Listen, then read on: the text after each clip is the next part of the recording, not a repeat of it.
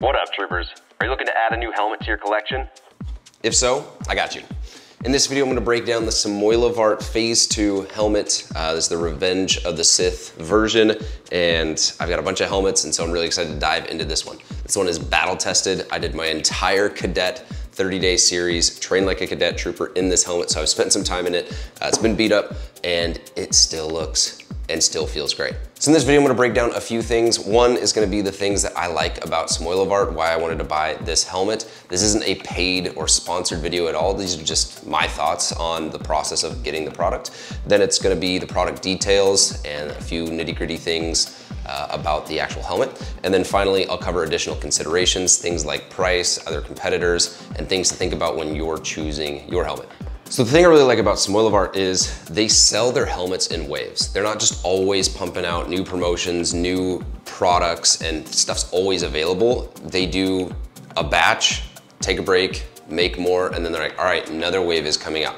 I find that a little bit more fun as a consumer because you actually have to like wait. And some people might find that annoying, but I find that kind of fun where it's like, all right, everything's dropping, I gotta get in, I gotta buy the thing that I want because there's only a limited amount available. And I think that's a really cool thing too, is you can't just be the one of 1,000 people with the helmet. There's only so many, special variations of maybe like a Commander Thorn or a Phase 1 Captain Rex that only so many people have gotten because they do it in this wave approach.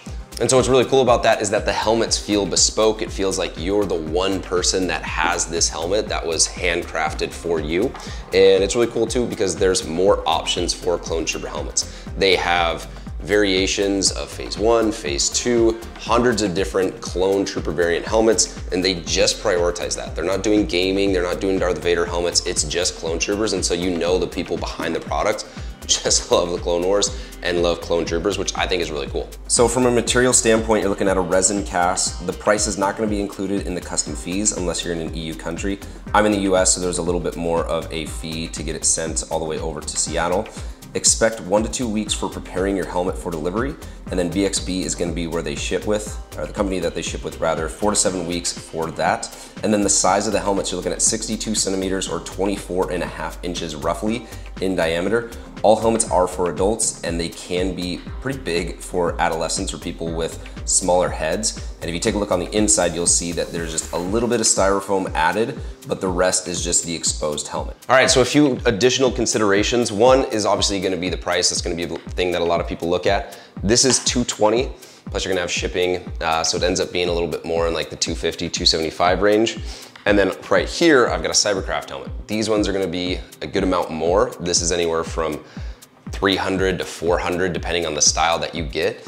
But I will say that this one is a little bit narrower compared to this one. So this one looks, I don't know if you can see the difference. This one is a little bit wider than this one. This one's a little bit narrower. The inside of the Cybercraft ones have foam. So that could be a pro or a con. This makes it hotter if you're wearing it.